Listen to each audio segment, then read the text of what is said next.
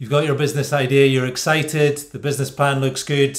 However, a key thing obviously before you can get really started is funding. So in this video, we're just going to run through 10 practical ideas to get funding to get you started.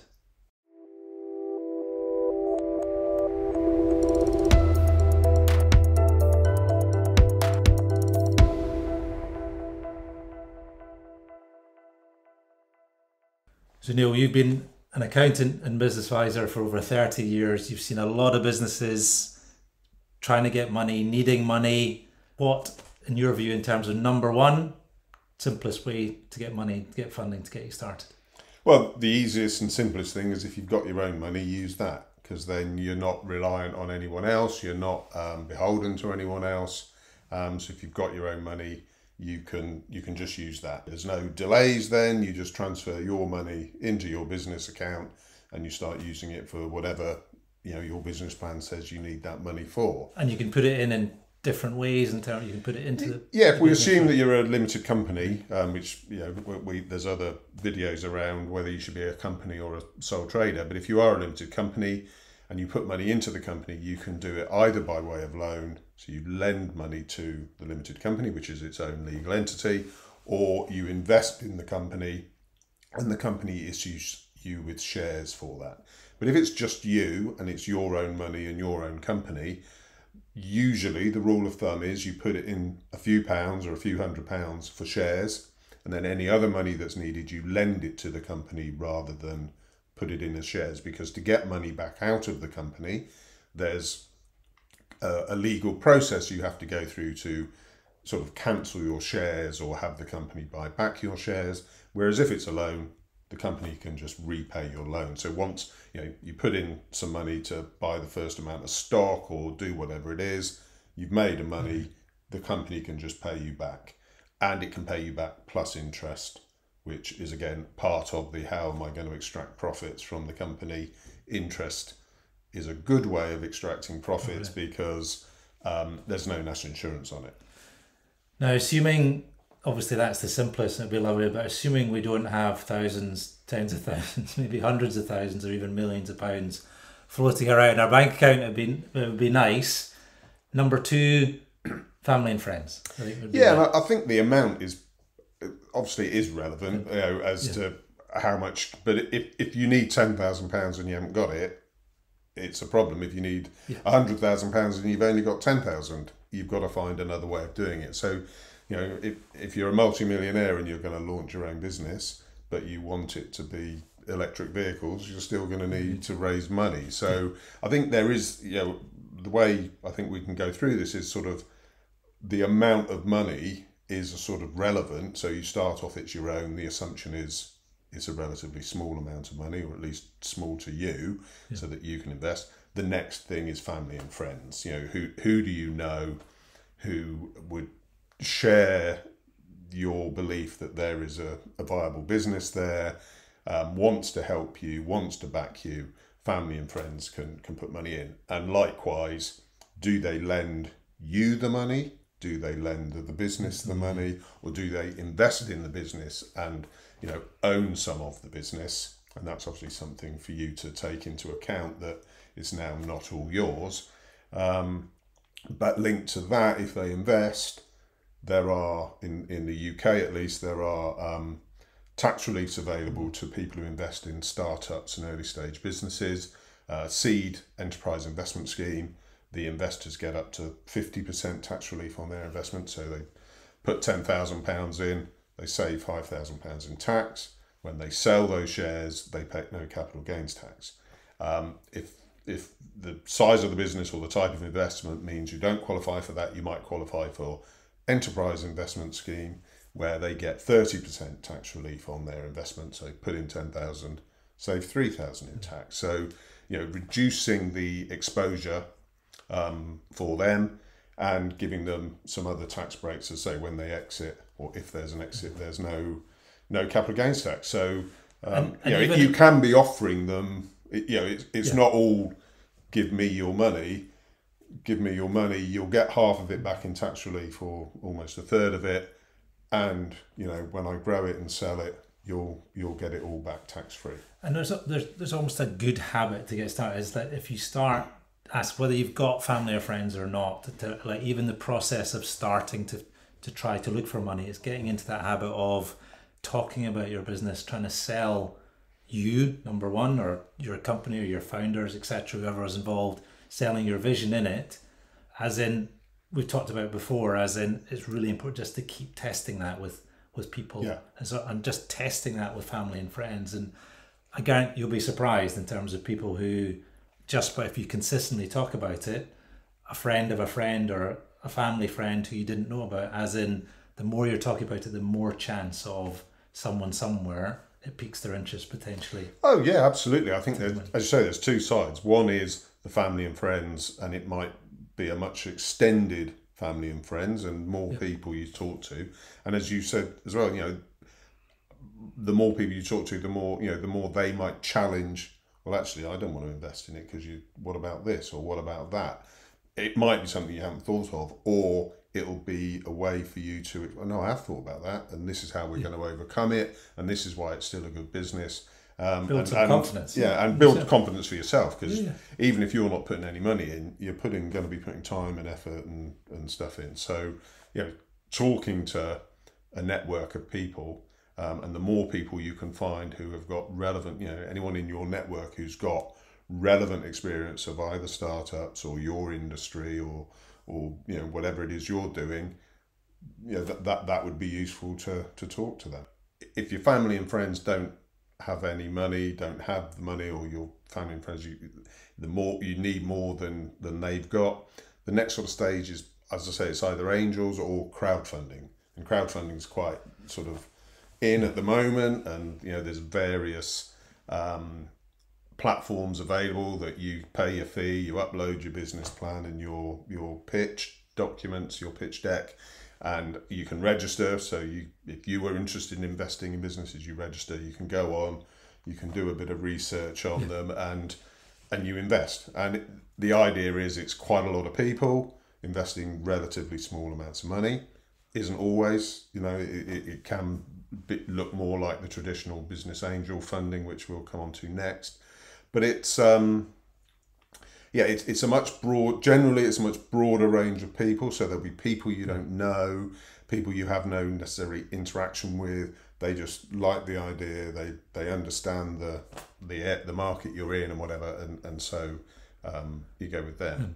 And it sounds great and exciting, and it is an exciting thing. But it's probably a couple of things to bear in mind. Is some of the platforms won't take you on unless you've raised sort of 50, 60, sometimes even 70, 80% of the amount that you're looking to do. So when you go online and you see these things of, there's only 5% left, sometimes the founders have raised 70% themselves and are only looking for that sort of 30% through crowdfunding, which isn't always... So it can be a top up to the family and friends. But some of the platforms won't even take you on, I don't think, unless you've got that. Yeah, because they don't want to have...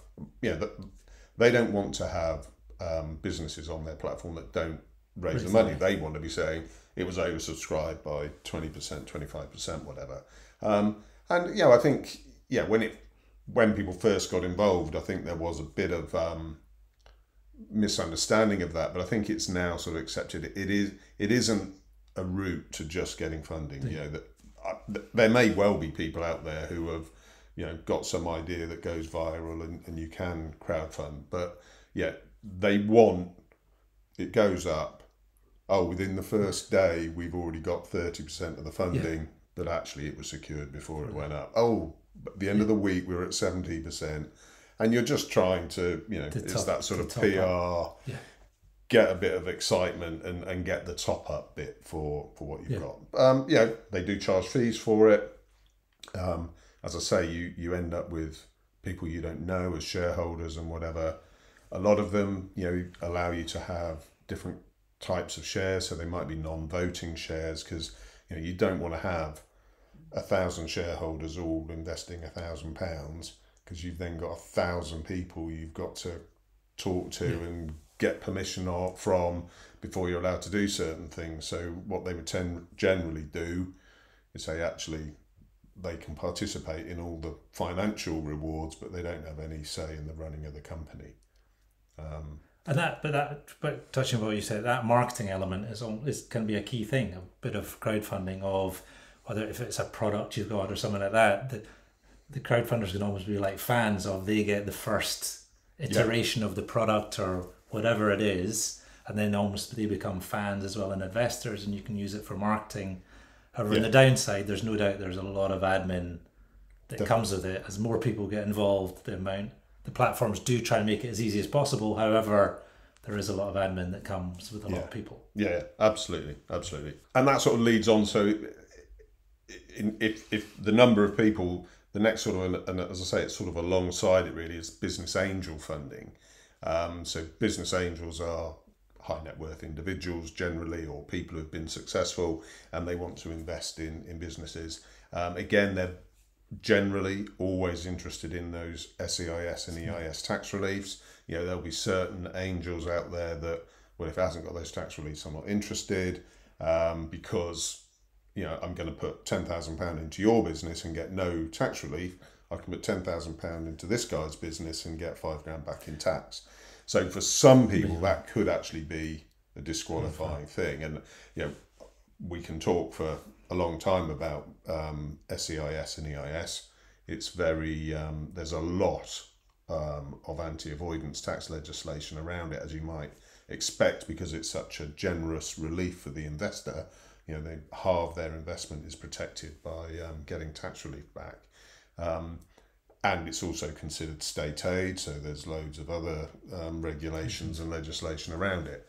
But you have the trade you're entering into has to qualify, the age of your business has to qualify, the size of your business has to qualify. So don't assume that just because you're a startup or a new business, I'm bound to qualify for that. Go and check, because that will have an impact as to how interested angels would be in investing. And that's up to you as a business to make sure that to get proof that you qualify for those reliefs. You can actually apply for advance assurance from the Inland Revenue. So there's a process to go through. You write to the Inland Revenue, you give them all the facts. This is what we're going to do. This is how long we've been trading.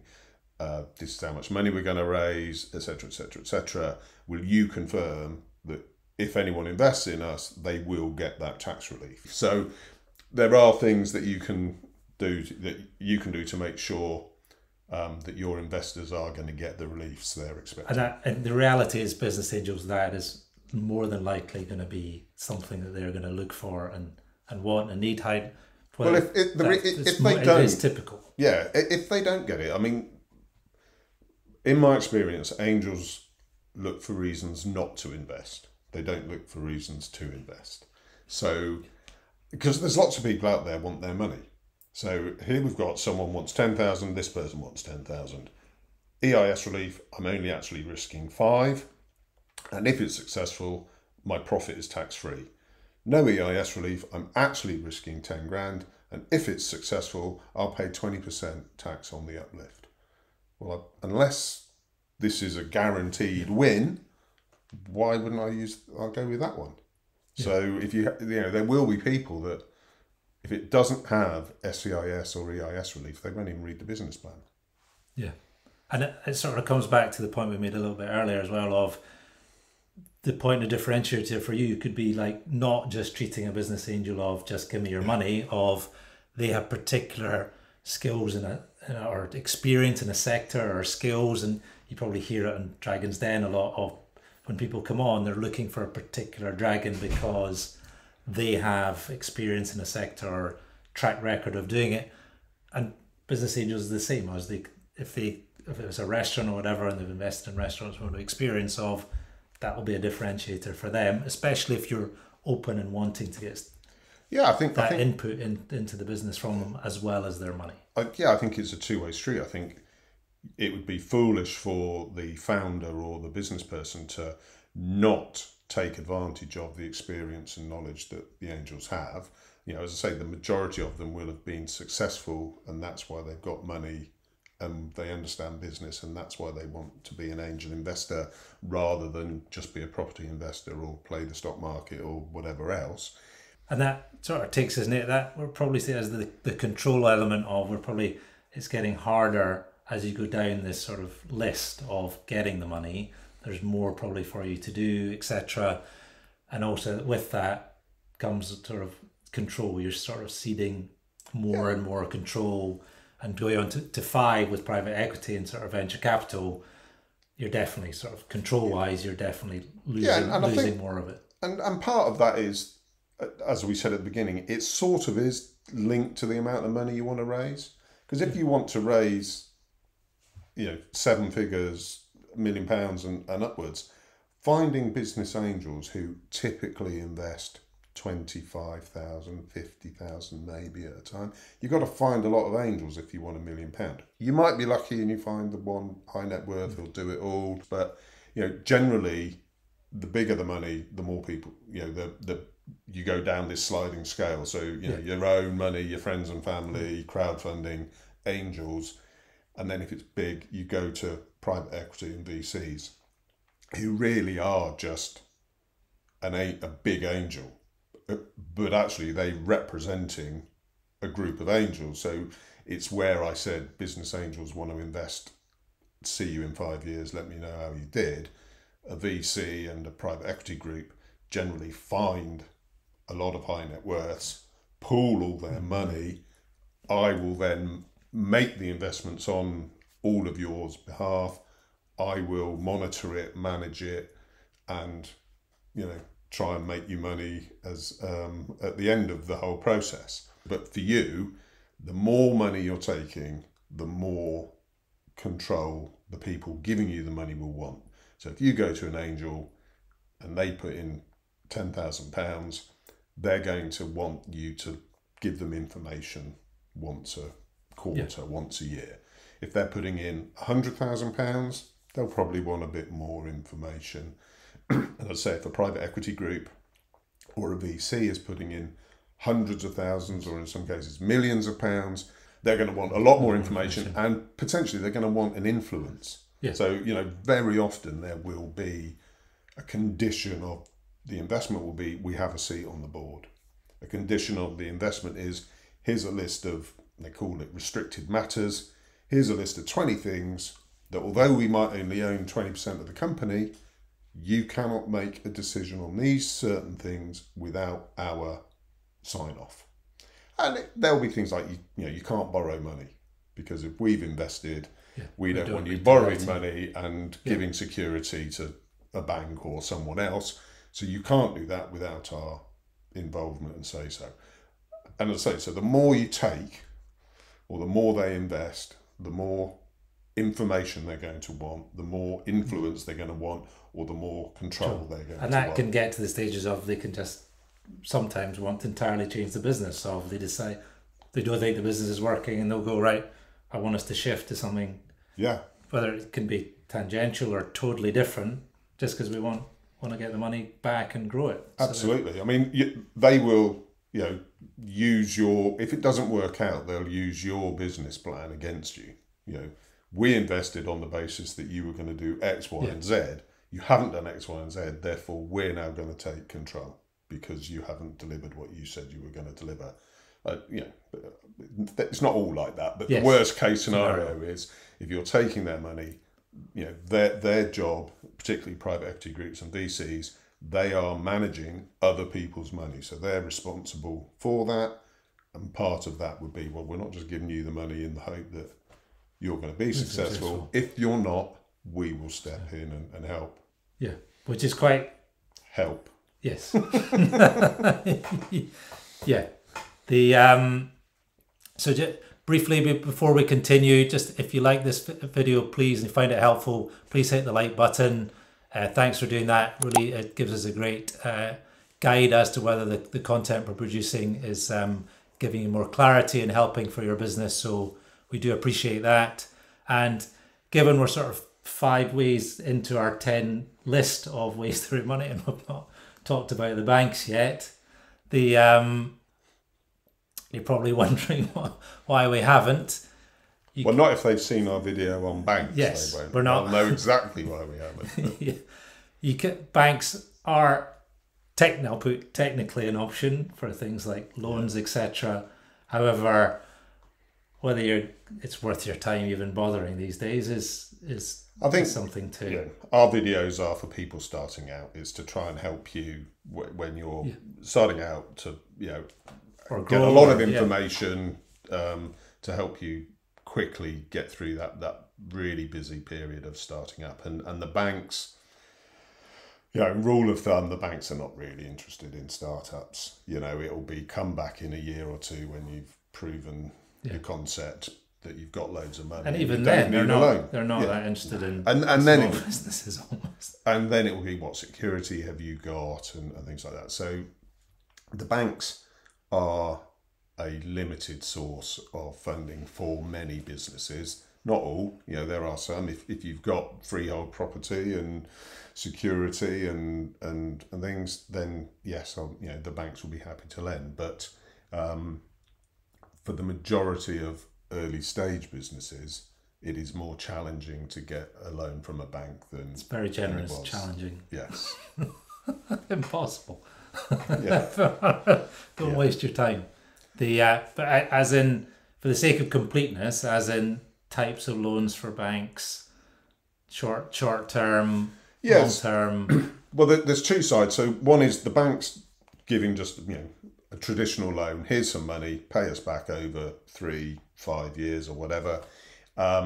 That's very simple traditional sort of lending. You can have what's known as asset finance. So I'm buying a particular asset, like you might just, if you've ever bought your own car, you can have HB, you can have leases, you can do the same thing applies to a business. I'm buying an asset, go to the bank, will you lend me money with monthly repayments, leases, rentals, whatever it is, so that I can buy this asset. The other one is if you're taking money by using credit cards, or people pay you via credit cards using PDQs and stuff. The banks or the providers of those services will give you an advance on future receipts. If you receive X £1,000 every week via credit cards, then the merchant providers, the people supplying the process, will say, well, actually, we know we've got a history here that you've been taking that amount of money, so we'll lend you an amount and we'll keep 10-15% of whatever you take for the next 20 weeks, whatever, so sort of 4 or 5 months. And that's how you'll pay us back. So you don't actually make repayments, but obviously you are receiving less of your takings there. So that's, again, it isn't the cheapest money out there, but it's very easy and very quick. If I know someone who's with Square, who as the people who are providing that, and it's literally you go onto your Square account and it will say you can have this much money tomorrow, and you click a button and it's done. And then I mentioned about security and that sort of traditional loans. If the banks, more and more security is now a condition of any loan. So if it's a personal guarantee, they want to see what security there is actually behind you. If it's a business or a company, what security has that company got? And I think as a result of that, and therefore the bank, us saying it's so much more difficult to get money from the bank, there are government schemes where the government will actually step in and provide the security. The one that everyone will have heard about is during COVID, bounce back loans, CBILS loans, and still, as we are here in 2023, there's still COVID-related recovery loan schemes where if you can demonstrate that you are still struggling because of issues to do with COVID, the government will actually provide 80% or provide security for up to 80% of the loan that the bank provide to you. And that government sort of takes us sort of neatly a little bit onto research and development grants, which can be available for things like, probably the simplest example of some website development and things like that. There have been grants available for that, and they're obviously constantly changing in terms of what is available and how much money is there, but that's another route in terms of for funding. Yeah, and there's two sides to that. There's the sort of the actual grants that various bodies, government and other bodies, might give you to carry out certain R&D. But there's also R&D tax credits, where if you are able to demonstrate that you spent money on research, and there are, again, clear definitions of what is research. So if you're just, it needs to be, the way they talk about it is it needs to be groundbreaking. So you can't just be repurposing some existing technology. Yeah. You need to be explaining Showing what the is the advance, problem, yeah. why hasn't it been solved before, what makes it hard to be solved, what are you going to do, or what did you do, etc., etc. And then the money you've paid on that, you either get an enhanced cost. So if you paid £100, they'll say, well, it's £130, and you get that extra relief, so you pay less corporation tax. If you're not a taxpayer, there's a way they'll actually send you a credit for the R&D that you've spent. So it is a form of funding. You're receiving money that you don't have to give back. But this is probably a good example, like R&D grants, where there's a lot of sort of detail underneath. And as I say, Neil, we're going to put a poll in the pinned comment below. So if there's particular aspects of funding like R&D grants or loans or business angels that you want to find out more about specifically and want us to do a follow-up video, please go down and vote in that just now. And moving on to sort of the next one of customers paying up front is an option in terms of not potentially a simple one or doesn't work for every type of business, but it is a possible option. Yeah, I think we've got 3 left to go through, and these are sort of free money, if you like, in as much as if you get a customer to pay you up front, you're not having to pay arrangement fees, you're not paying interest, you're not paying whatever. So, the travel industry, people expect to pay up front. If you're an author or a known author and whatever, the publishing house might give you an advance. But if there are other areas, consultants, other people, they might want a down payment, some form of commitment fee. We're going to charge you X £1,000, half on signing the contract, half at the end of the contract. And all of that is allowing you to fund, buying whatever materials you need, or paying your staff whilst they do it before you in that. So I think it's not relevant to everybody, as all of these. None of these will be relevant to every single person. And some people can use it as sort of as a marketing thing of it, whatever, having it almost under construction website where they say this is coming, and as I say, you can put down payments on this, and you'll be the first one to get it. So I mean, people can use it as a again, as I said, it doesn't apply to every business, and probably lots it doesn't, but it is an option for some people to think about.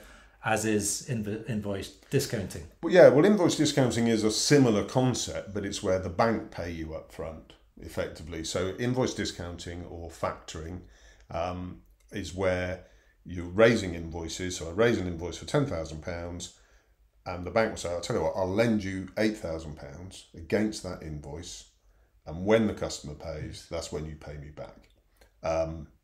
Again, there's lots of hoops and things to jump through. If you've only got one customer, there'll be limits that the banks will want. If your customers don't have a good credit rating, there'll be limits applied to what you can do. But if you've got a good broad range of successful businesses as your clients, and you're raising invoices for when work is completed, so it's slightly different. You're not being paid up front as such, because if the bank are saying, well, our security is that invoice. So if you haven't yet done the work, we can't be 100% certain the customer's going to pay.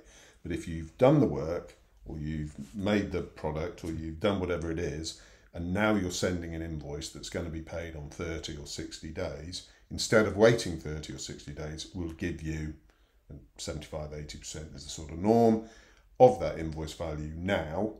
You've then got the money to do what you need to do. When the customer pays, effectively you pay back the 80% that you've had.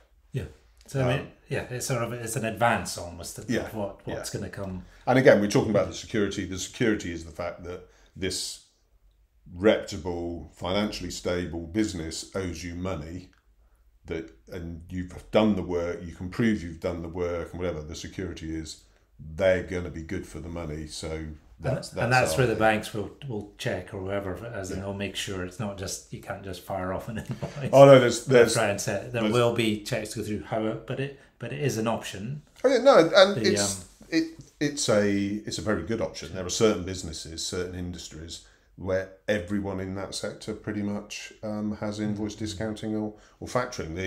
The difference, they're the same, but you have invoice discounting where what happens is you write to the customer and say, we're invoice discounting. When you pay, don't pay us, pay this trust account with XYZ Bank.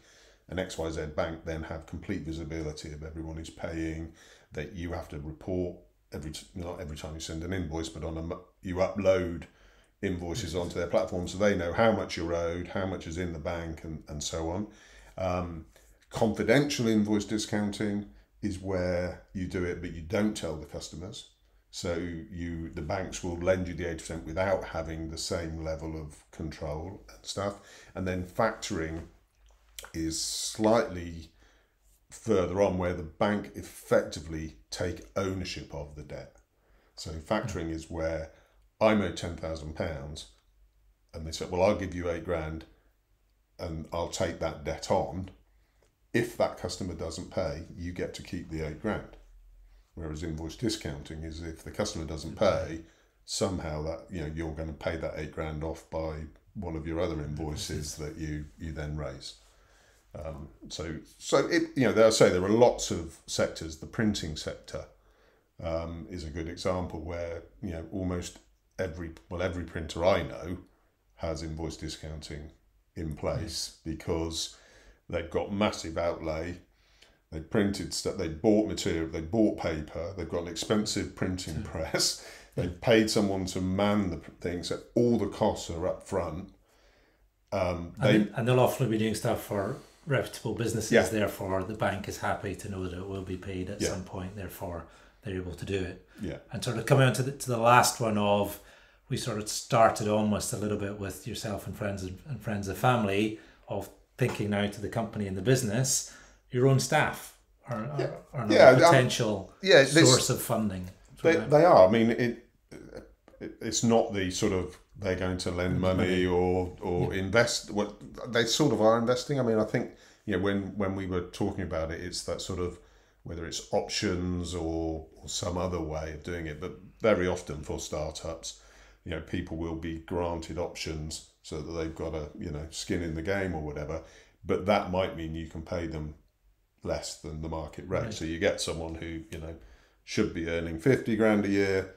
You manage to get them for $35,000 a year, plus they have options to take part in. So if the business does well and they're part of it, they've been paid less, but they'll get an upside once everything's been which can be great for motivation and also again confidence-wise. If you have people believing in you and your business to that extent, it can be a real sort of shot of confidence. Yeah, there's people who are able to command that salary in the market are coming to you and sort of trusting that they'll get it back a different way. Yeah, and again, as with the angels, there are certain schemes out there. Enterprise Management Incentive Scheme is a good example that has been designed or was designed and is available for startup businesses to attract, recruit, and retain staff. And there's some really good tax relief for both the employer and the employee. And if you're interested, let us know in the comments below, and we could do a whole video on the different options and how they work and how you can use them to your advantage. But the general gist of it is you'll probably get better quality people at a lower price because they can see an upside down the line. Yeah, that's it for the funding video. As ever, we wish you every success with your business. And if you like this video, punch one of those boxes on the screen, and we'll see you over in the next one.